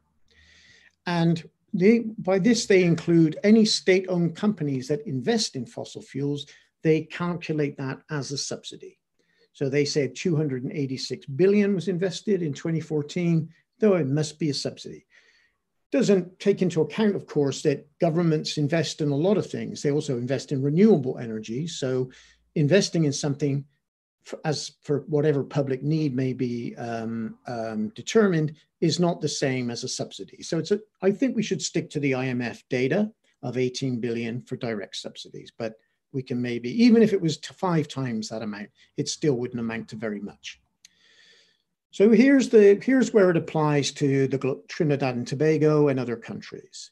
So of the 5.2 trillion, 305 billion are fossil fuels sold below global market price or benchmark price. In other words, whatever those commodities, oil and gas, coal, can get on global markets should be the benchmark. And if a government decides, because it may be an oil producing country or a gas producing country, to sell at a lower price, for whatever reason, it could be to legitimize their own rule, or it could be because they feel it's an anti-poverty measure, whatever the reason, that for example, if Algeria sells a therm of gas for 25 cents, but it could get 50 cents on the global market for the sale of that gas, the difference, 25 cents, would be factored in as a subsidy. So removing these subsidies, which is, I think, is what's being proposed in TNT, will actually be, will erode any countries, especially energy producing countries, right to self-determination to control its own prices. So this is quite a serious development. Now, for many years, the global south, the energy producing countries, have challenged this definition. It's been quite controversial at the level of the IMF, where the global south is saying, we accept that if you sell, or if we sell to our population below the cost of the production, then that is a subsidy. But if we're selling below the price, the world market price, that is not necessarily a subsidy. So it sounds like a subtle distinction, but it's actually a very important one, because it assumes that if you're producing energy for need, and there are needs, of course, there are energy needs, then the cost of the production is the main criteria in terms of determining what is a subsidy or not. But if you're a neoliberal, of course, it's how much you can make, how much money you can make on global markets with these prices. So therein lies the controversy between the two perspectives. So remember, we're talking about 18 billion, let me go back a bit, 18 billion in direct subsidies and 350 billion in consumer subsidies. So how do we get to 5.2 trillion then? Where is that number? Basically, it's what they call post-tax consumer subsidies, and that amounts to 4.6 trillion, which is 94% of the 5.2 trillion. And so where does that come from? What is that? And according to the IMF calculations, it's the cost of the externalities of unpriced emissions. So here you have the World Bank and the IMF and the neoliberal elite pushing carbon pricing as a way of reducing emissions. They haven't been successful in doing that. Only 18% of global emissions are priced right now. And the average price is about somewhere between 10 and 15 US dollars a ton of the 18% that's priced. So that price, 10 or $15 a ton of CO2, is ineffective in terms of moving any investment. So what we've seen, and we've seen it in many struggles across the global south, and we also seen it with the yellow vest movement in France, is companies are charged for their emissions, let's say $15 a ton of CO2, and they pass that charge on down to end users. So people who use vehicles, who have to basically heat their homes, whatever the use may be, those consumers pay it. This is not enough. The price is too low to drive any changes in investment. It's not going up on a global scale, and it's very, very few emissions in terms of percentages are priced. So workers and the planet end up with the worst possible outcome. We end up paying for the emissions in the form of the carbon price, but the emissions end up in the atmosphere anyway, because many uses of energy are essentially mandatory. We have no control over if you live in a rural area in the United States, you have no access to public transport. And that's true of many, many countries. So you need a vehicle. If you drive a taxi for a living, if you drive a truck for a living, and you're an owner operator, you're going to need to pay for gasoline. There is no alternative at this stage.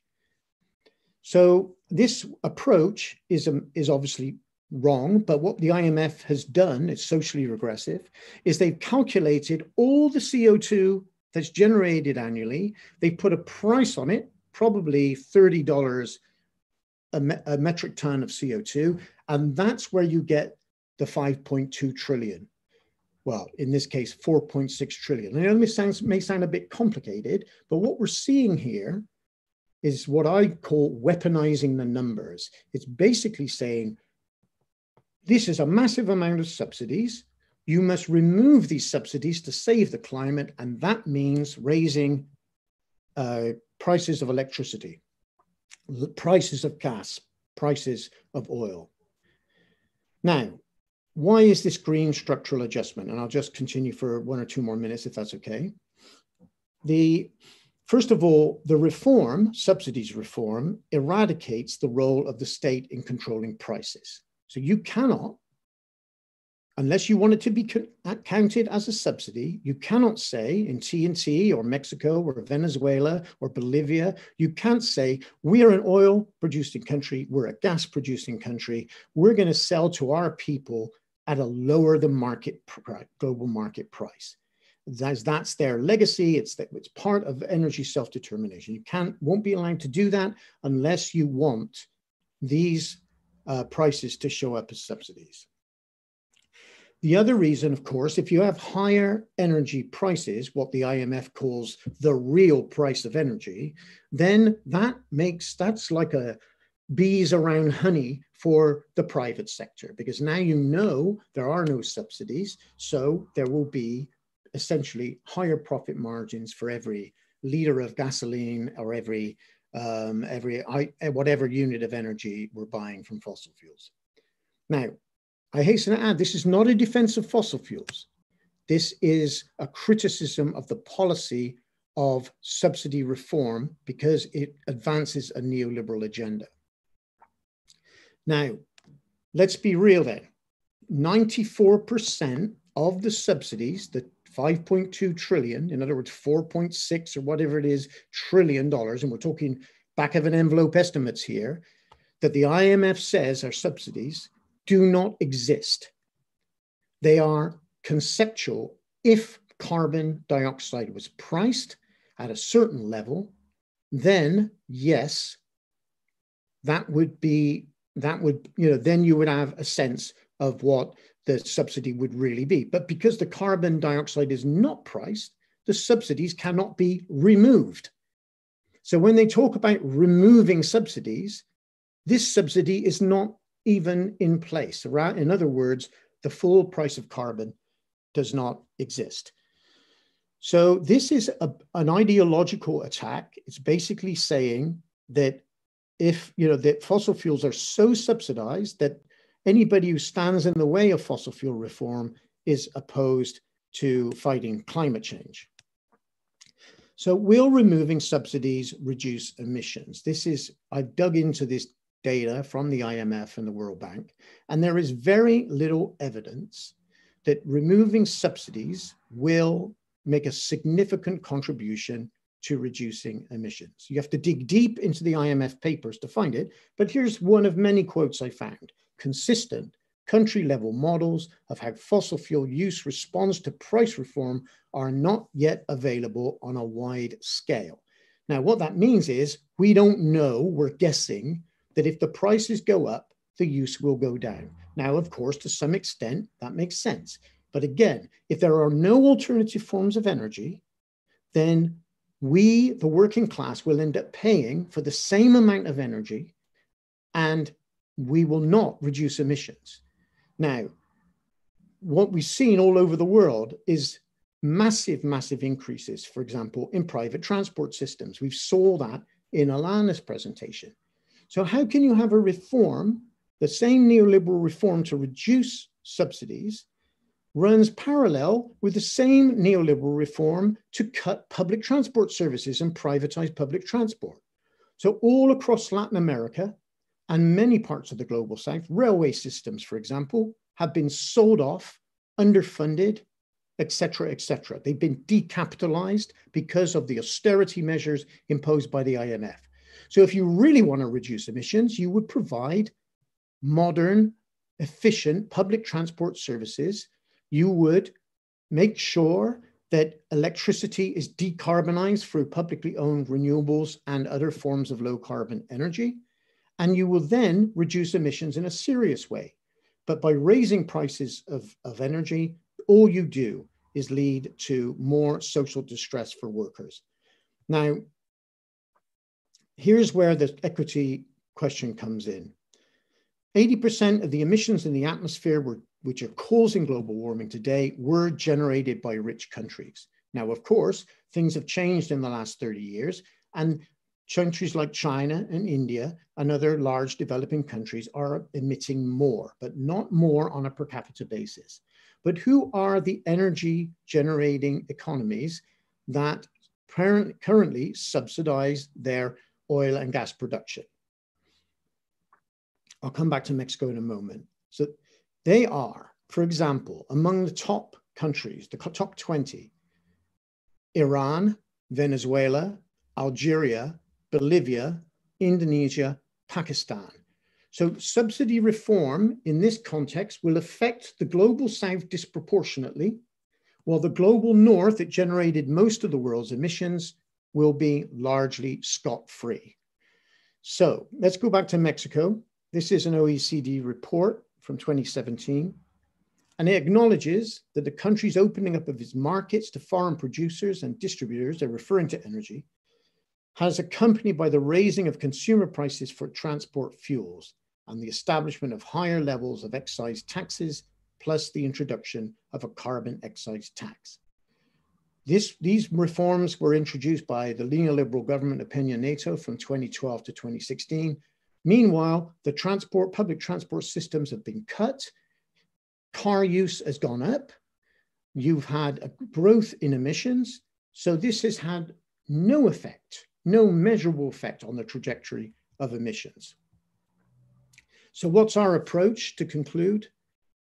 We accept there needs to be, in fact, we support a transition away from fossil fuels. The problem, though, is fossil fuel dependency, not underpriced energy. Until the neoliberal elite start to tell us that what they're going to do is make sure that emissions are reduced through a process of planning and a public pathway to reduce emissions, then we should reject price mechanisms approach, such as removing of subsidies. Raising the price will not create alternative forms of low carbon energy. This is what the short-term pain will become medium-term pain and theoretically even long-term pain for workers, unless there is alternative energy that can be used by the broader populations in a fossil fuel dependent economy, global economy. So I think, to conclude, the most important thing is the same as all the proposals coming out from the ministry, is not to be on the defensive, to know the facts. We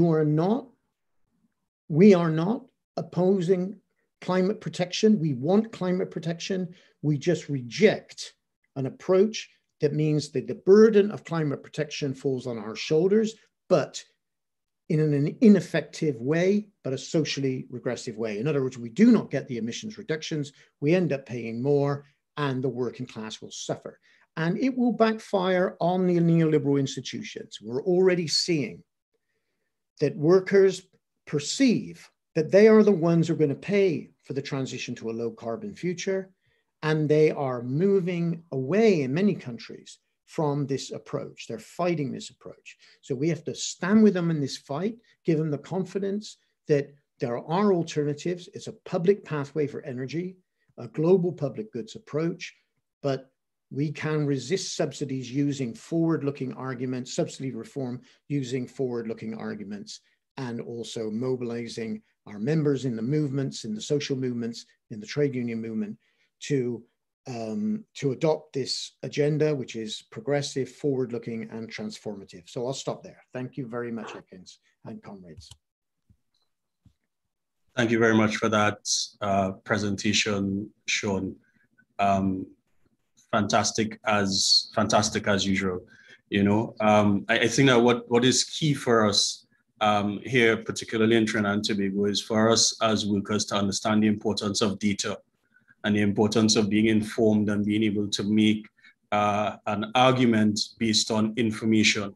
So you made a point about the correlation or non-correlation between price and reduced use. Between 2010 and 2015, we've knocked off significant amounts of the subsidy already.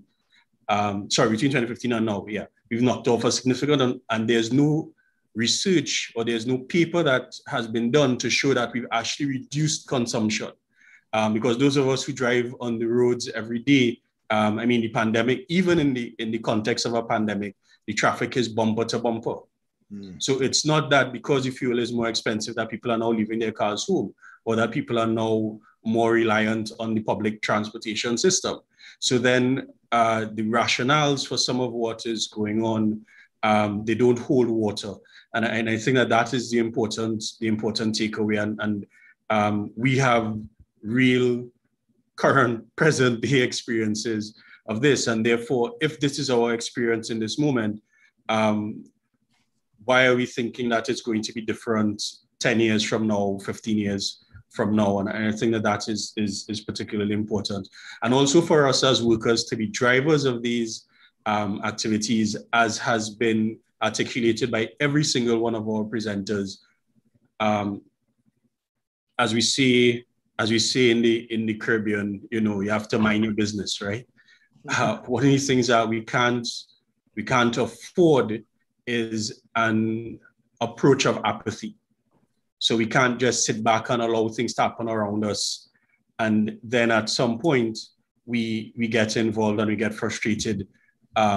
You know, so we have to get involved in that policy direction side as well. So thank you very much for that presentation, Sean. So we have a few questions. We're 10 to 11. I know we're supposed to end at 11. So with the permission of the speakers, we're going to go a little bit over if no one has an objection.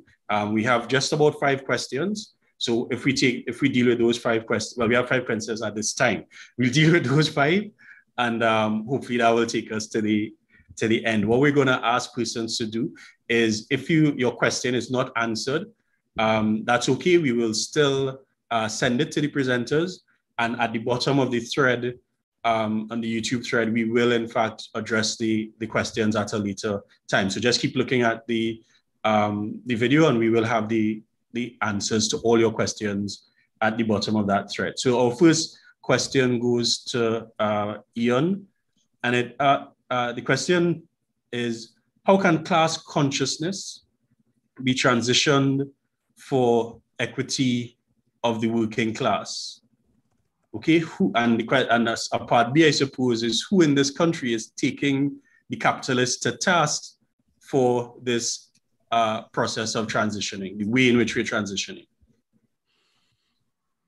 Could you read the first part of the question again? Sure. How can class consciousness be transitioned for the equity of the working class? That's a kind of strange question, if I'm understanding it correctly, because, you know, the class consciousness is required for you to actually conceptualize the idea of equity for the working class. You actually have to recognize the working class as a class that requires that is owed equity in the system. I suppose the way I'm looking at it is kind of like the negative of it, that the absence of class consciousness makes the idea of equity and the idea of the insistence of equity in transition a much more difficult thing to conceive of and to battle.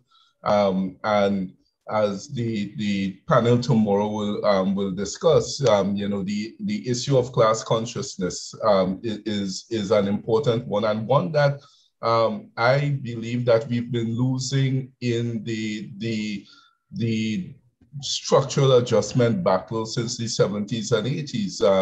A big part of that was the growth of MBAs, the industry of MBAs that seemed to reproduce the idea of neoliberalism, that produced a professional class which was kind of middle to upper class in the Caribbean with the idea of upward mobility, who reproduced the ideas of neoliberalism and who, as you will know, Atkins, sit in our classes and challenge us on fundamental ideas of equity for workers in a society, almost starting from the proposition in many instances that workers are a burden to an organization and not an asset. So in the absence of a profound consciousness,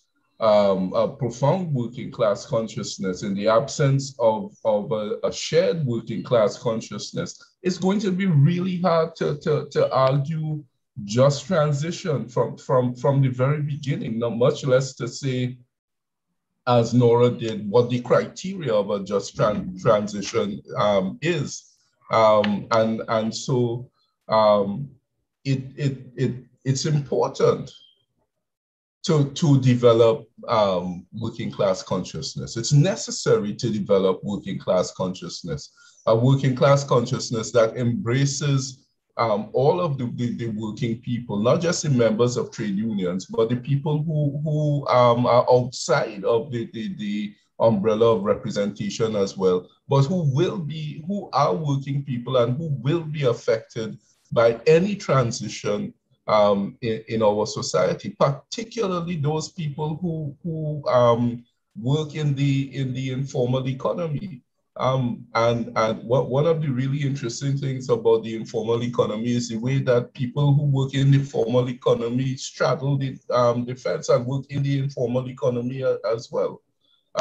But as you have been arguing, we are a society of hustlers, and especially if you affect transportation, if you affect fossil fuel, there are so many groups of working people who will be affected, from PH drivers down to the young men on the highway who trying to hustle to clean your windshield, you know. And so the only way for us to as the broader working class to affect this transition process is to get involved. We are the ones who will do that. If I can go to the second part of the question now. Nobody else will do it for us. Nobody else will do it for you. The state has its particular approach, which is being affected by other interests. You know, the professional classes have their particular interests as well, and they will approach it in their way. It is the working class, the working people who must develop our own understanding of these issues, and not just climate change, but all of the issues that affect working people, and get involved, you know, in representing our interests. I think every presenter has said that up till now. And that's all I can say. Thank you very much. Thank you very much, Ian. My next question is for Nora, and this has to do with your comments on the idea of industrialization, particularly in the global South, and the impact on climate that an increased industrialization agenda could have in the global South. So the question comes from Brian Kamanzi from South Africa. So we're very global now with our audience. And the question really is, notwithstanding that position, how do you then treat with a transition to a green economy when we're not producing the elements of renewable energy, and then end up in a situation where the global South, because we're not industrialized enough, have to buy all the solar panels and all the other components from the global North? So how do we balance that condition? I would say industrialization is not like industrialization. So there are different ways of industrializing. And for instance, especially as I quoted, but very, very quickly, especially in South Africa, 𝘞𝘦𝘥𝘯𝘦, for instance, was fighting for having the construction of renewables in South Africa, but doing it in a way that the ownership of that industrialization would be in the hands of workers or communities or municipalities or whatever. So the question is not industrialization, in my view, industrialization or not, but what kind of industrialization? How can technologies be developed that are not exploiting nature in a way that it cannot be repaired anymore? Because I want to say something.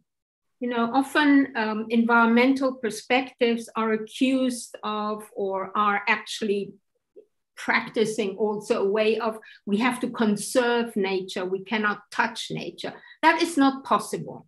Every way of living of us human beings, we are going to transform nature. We are going to produce technologies to make our lives easier. Also, the agroecological farmers, which I quoted in my talk, they want to have tractors and so on. It's not like that. Not going back to, you know, we do everything by hand and that gives us a different idea of the world. But the question is who and how do we do it in a way that we make an alliance with nature, nature can recover again, so that we can consistently transform nature in order to meet our needs without destroying it once and for all, as we're doing now. Thank you very much. So we have another question, which doesn't speak necessarily to climate or climate change. Well, I suppose we could argue a social climate change, but with the current pandemic and coming out into this new normal and the idea of vaccination, and this is really to get your feedback. How should workers' organizations respond to those instances of mandatory vaccination when some workers may not be so inclined? How should employer representative organizations respond to that? Because what is happening in some cases, and the question is from someone in Grenada, we do know of a situation that they are currently dealing with at the St. George's University, where some of the workers could lose their employment. So what would you suggest, and this is for any one of the panelists, what would you suggest as a course of action for a workers' organization around this issue of mandatory vaccination or potential for mandatory vaccination. And maybe Sean could get the ball rolling since he hasn't said anything as yet. And then I see Nora wants to weigh in. I was inclined to dodge that question only because, I mean, with the sort of the vaccine apartheid that's going on around the world, and the protocols that were not kind of respected with the development of the vaccine, there are a lot of, I think, very necessary questions that need to be asked about how the pandemic was handled. I wouldn't want to be in a position of saying you better get vaccinated because public health is at stake, when we still don't know a lot about the nature of COVID. We all have an opinion on it, but my conclusion would be that the idea that wearing a mask and getting vaccinated, you're on the side of the angels, and if you don't get vaccinated and you have to go around, especially if you have to go and do your job, is a mistake. It's not a class position. And it's also one not very rooted empirically in the science. I think we will see in years to come and a lot of PhDs and analyses of what's gone on in the last year and a half around vaccines. So I'd rather not tell anybody what they should do on this, but we need to put the rigorous scientific data on the table and to see exactly how governments responded and the sort of panic they went into, not wanting to be blamed. And then, first of all, I'll just close with this. It was flattening the curve, the pressure on health systems. Then it was, now we all have to be vaccinated to stop the spread of a COVID-19 virus, which is in many ways not dissimilar from many other viruses in the past. So I think there's lots to be talked about on this subject from a working class and trade union and socialist point of view, to be honest. Anyway, I'll stop there. And that's a fair position. So yes, Nora, chime in. Yeah, I have a slightly different view. But first of all, I don't think anybody should be forced to vaccinate. I think that is simply not fair. I mean, whatever, even if we were absolutely sure we will never be, that it's a great thing and nothing's going to happen to you, nobody can be forced to anything. But I have a slightly different view from Sean's view, because science is never finished, So you have a scientific insight, it will never be the last one. It will always change. But I think we have to apply the precautionary principle. Is that the right English word? Precautionary, you have to take care. So with the knowledge we have now, from virologists and epidemiologists, is that vaccination will help a lot, to prevent people from being infected. And I know that a lot of people think, is it really different, the COVID thing? Is it not just a big flu? And I know people who have died from COVID. I have 3 friends who have persistent long COVID. Since 6 months, they cannot live a normal life. They cannot work. They're young women between 35 and 50. So I have a very close experience. And also, I mean, of course, I listen to the science like everybody does, but I have experienced what it means to get COVID. And therefore, I would put all my energy into giving all the science that we have now and saying, that is what we know now. We will know more. We will always know more in the future, but we cannot wait. It's the same with the climate crisis, where for decades people said, yeah, but we don't know really, is it really true? We have to be cautious and we have to try to get all the knowledge out in order to encourage people to get vaccinated, but never force them. Ian? Yeah, My position is a kind of mixture of both Nora's and Sean's, because I don't think that their positions are necessarily opposed. I think that despite your personal belief about vaccination, from the time you step across that line into becoming mandatory about it, from the time you start overriding people's ability to choose, there becomes a necessity to take the long view and to ensure people against what could happen. Because as both Sean and Nora pointed out, we don't know. We don't know what the effects of the vaccines will be 10 years down the road, 20 years down the road. What if there is something new to find, and that thing that is new to find is debilitating to someone that we have mandated, you must take the vaccine. So I think that you have to protect, we're looking at protecting the public interest, but you have to protect the individual interest as well. And that crossing over into overriding someone's choice, that's a very, very important line. That if you do go there, you have to be prepared to look at the consequences of that down the road and ensure that that person, the persons whose choice is overridden, that they don't bear the consequences, negative consequences on their own, which could result in the future. Okay, thank you very much, Ian. I have one more for now, and this is directed at Nora. And then I would ask perhaps all of our panelists to give just 1 minute closing remarks.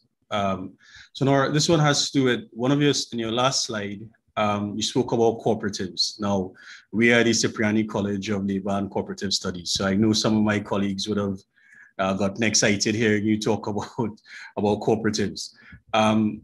As an alternative way for mobilization and organization of workers, could you say a little more about the role that, expand a bit on your point, because I know you didn't get to finish the slide properly.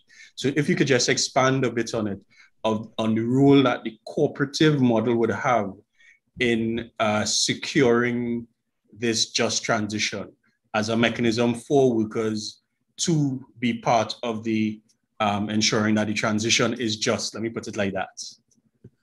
Right? I hope that is clear. Yes? Yeah, I've done a research project about cooperatives in the UK and Sweden and Spain. So I've looked at how they work. And of course, like any other form of life, they're not without conflicts and contradictions. So, but one thing that is really important in terms of the perspective of the transition is that worker-owned cooperatives, and I'm talking about them specifically, is that workers who work there are really the ones who decide how to work, with whom to work, what to produce, for whom to produce, to grow if you want to grow, calculate everything in terms of prices, and do we need to make a profit? Of course, you also have to have some money always to invest, and so on and so forth. Everything is decided by everyone. So there's real democracy there. Also, there is equality, in terms of no hierarchies. There is equality of wages.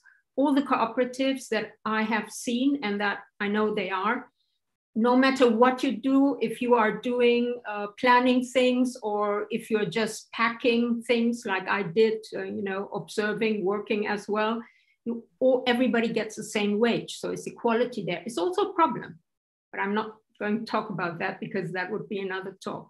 So I think there are a perspective for a transition, because if we say that we have to also change the economic sectors, some sectors need to close down. So what does that mean? That means there is a perspective of workers developing a way to work where they are the bosses and they can decide what to work and how to work.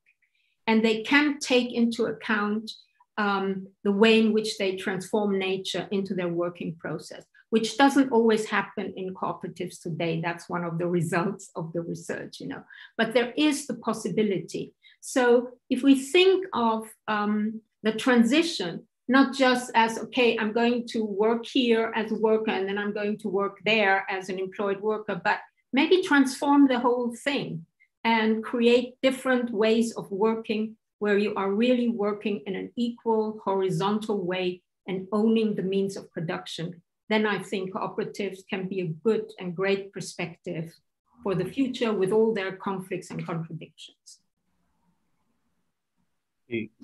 Fantastic.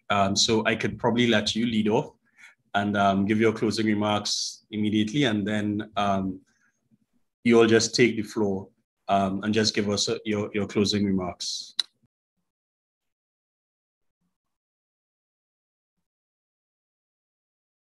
So, Nora, you can start.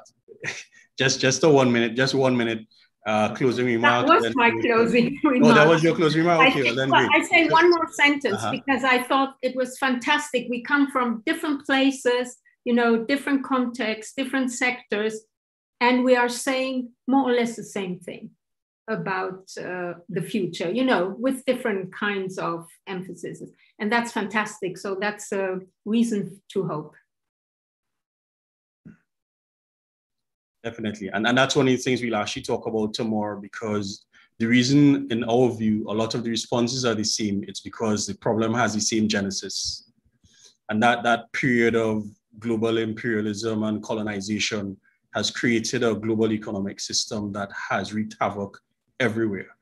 And therefore, in a lot of pockets, you have responses that are very similar because the root of the problem is identical, So I want to get the other panelists in to just give some closing remarks.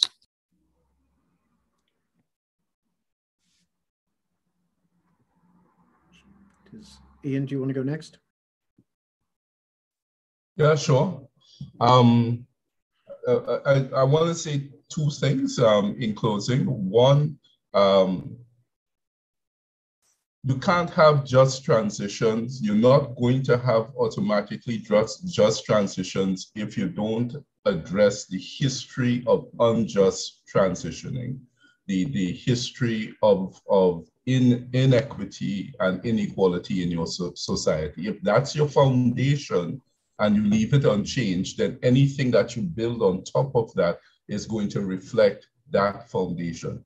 So in effect, you have to go forwards and backwards at the same time to achieve the outcome of justice. And secondly, it kind of in relation to one of the last questions that you asked, who says that industrialization has to look like the United States or like England or any European country? Who says that the future that we are transitioning to must have solar panels? Why does it not have instead a different architecture that works better, as Nora pointed out, with the climate, with the environment, that actually negates the need for energy rather than creates a need for a new form of energy that creates dependence elsewhere. So one of the problems in transitioning and in our history is that we just lack imagination sometimes and feel that we must be like someone and consume the things that they consume. As Nora said, maybe we just need to have fewer things as we create this transition to a new society. Thank you. Sean, and floor is yours to close us off. I don't have any big thoughts except to say that I think, this conversation and the comrades who are listening into the conversation, are in a part of the world which is hugely important because it reflects that, it knows, in the spirit of what Ian was saying, it has a past that can tell us where we don't want to go and we shouldn't go, as in the experience of colonialism and imperialism. but the forward-looking, I think, agenda that can use that experience in a way that can really drive change is around a global public goods agenda. And we've seen with COVID, you know, with the vaccination apartheid. We've seen, you know, Helen Clark, the former Prime Minister of New Zealand, headed a commission that said that all vaccines and protective equipment should be a global public good, that they shouldn't be based on private profit, and they certainly shouldn't be based on governments hoarding vaccines and other countries, particularly in the South, not having vaccines. That should apply to technologies and knowledge and experience around climate protection and environmental degradation. How do we stop that? And at the moment, anybody who finds anything that they can sell, they will slap a patent on it and they will restrict its use. And we are in a situation now where we absolutely have to be united and focused on the multilateral institutions and say, COVID taught us a lesson. We need a global public goods approach. We've seen how many trillions of dollars have been generated out of nothing to address the pandemic. And that has a lot to do with the new changes in macroeconomic theory about modern monetary theory and the role of government spending, which we should all be discussing in fora like this.